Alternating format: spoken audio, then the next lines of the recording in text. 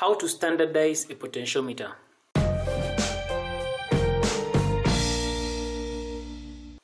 Now, standardizing a potentiometer is simply the process of obtaining the PD per unit length of a potentiometer wire. How we do this is simply put, looking at this experiment, this is how we set up the experiment.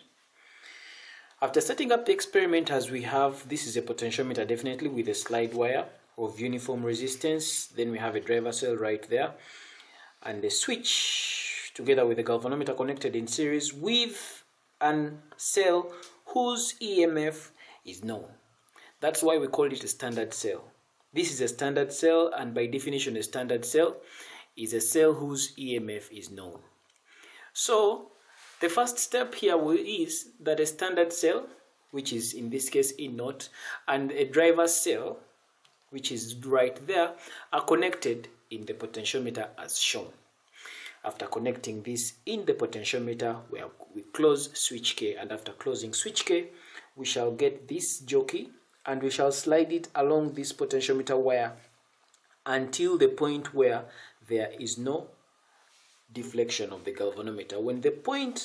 When we reach a point where the galvanometer shows no deflection, then that means that is the balance point, and then we shall stop at that. When we attain that balance point, then we will go ahead and measure the balance length. In this case, we are assuming that our balance length will be L0. So we shall read it off and record it. After measuring our balance length, then we'll go ahead and find the PD per unit length. Now, of course, when we get the balance point, we are aware that when the balance point is achieved, the potential difference across the portion of the wire, that is the portion between point A and that balance point, is equal to the potential difference across the EMF. So this is what we are doing here, that the potential difference across the balance length is equal to the potential difference across the standard cell E0.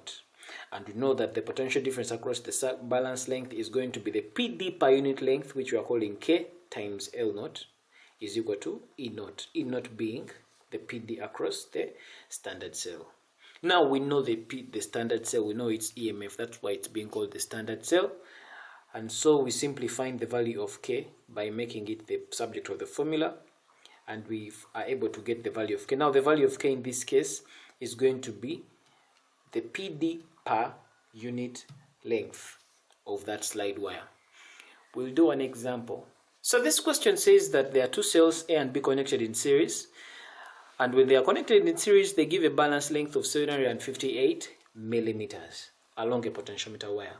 When cell B is removed, the balance length will fall to 123 millimeters, and now the question is asking us to find the PD per unit length and the EMF of cell B, and they are telling us that a condition that one of the cells that are being connected in series here, one of the cells there, its EMF is 1.5 volts.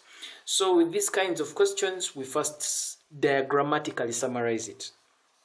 In the first instance, which we've called case 1, two cells A and B are connected in series. So we are having here two cells A and B, and they are connected in series, and they give a balance length of 758 millimeters. So when we connect them in series, they give us a balance length of 758 millimeters along a potentiometer wire. When cell B is removed, so meaning when we remove this cell B and we only leave cell A, which the question claims is only having 1.5 volts, the balance length will fall to 123 millimeters. So this is the diagrammatic summary of this question. So let's go ahead and find the PD per unit length. Now, finding the PD per unit length, if you look at case 1 and case 2, this diagram can help us to find the PD per unit length, because at balance point we know that the potential difference across the slide wire there is equivalent to the potential difference across this cell, and since we are having this cell being 1.5 volts, it means that the PD per unit length can be got.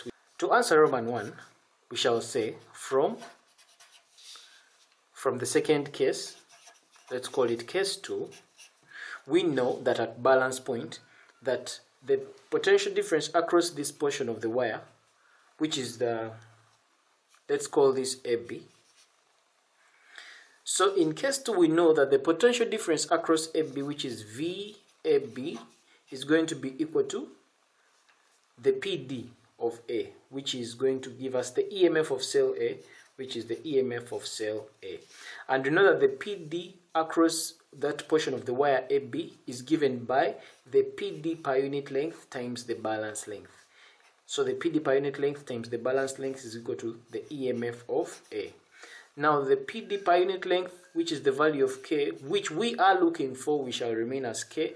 Multiply that by L. L is the PD per unit length, which is 123 millimeters. So it's going to be 123 millimeters is going to give us the EMF of cell A, which is 1.5 volts. So our value of K there is going to be 1.5 volts. Divide that by 123 millimeters. And definitely our answer right there is going to become 0.0122. These are volts per millimeter. And now this is our value of K, or call it the PD per unit length. Now these balance lengths have been given to us in millimeters, but sometimes they can be given in centimeters. So of course, if it was in centimeters, our units here would be volts per centimeter. If it was in meters, our units here would be volts per meter. So it's about the units will depend on the length, the units that were used in the measurements of length. So that is Roman 1. Our Roman 1 is PD per unit length. So now Roman 2, they want us to find the EMF of cell B. So if we look at our second diagram here, this one here, to find the EMF of cell B, still we are going to use the same principle that at balance point, the PD across this portion is going to be equal to the PD across whatever is in the secondary circuit. So in this case, if I may use Roman 2, we know that, let's call this X and Y. So the PD across X, Y is going to be equal to the PD across the combination here, the total EMF across the combination here of AB. And we know that the PD across this balance point is going to be given by the PD per unit length. Multiply that by the balance length is going to be equal to the EMF here. Since these two cells are in series, so it means that the total EMF here is going to be the EMF of A plus B. The EMF of A is 1.5 plus the EMF of B, which we are definitely looking for because they want us to find the EMF of cell B. So when we make K, we got K right here as, because we are dealing with the same, slide wire, so it means that the PD per unit length is the same. So it's going to be 0.0122. Multiply that by the length. Now the balance length here is 758 millimeters is going to be equal to 1.5 plus the EMF of cell B. Now when we make EB the subject of the formula, we shall end up with 7.74 volts. This brings us to the end of this video. Thanks for watching. Feel free to check out other excellent videos on the channel and don't forget to subscribe. For Kisembo Academy, this is Arnold Rangakuramia helping you manifest excellence.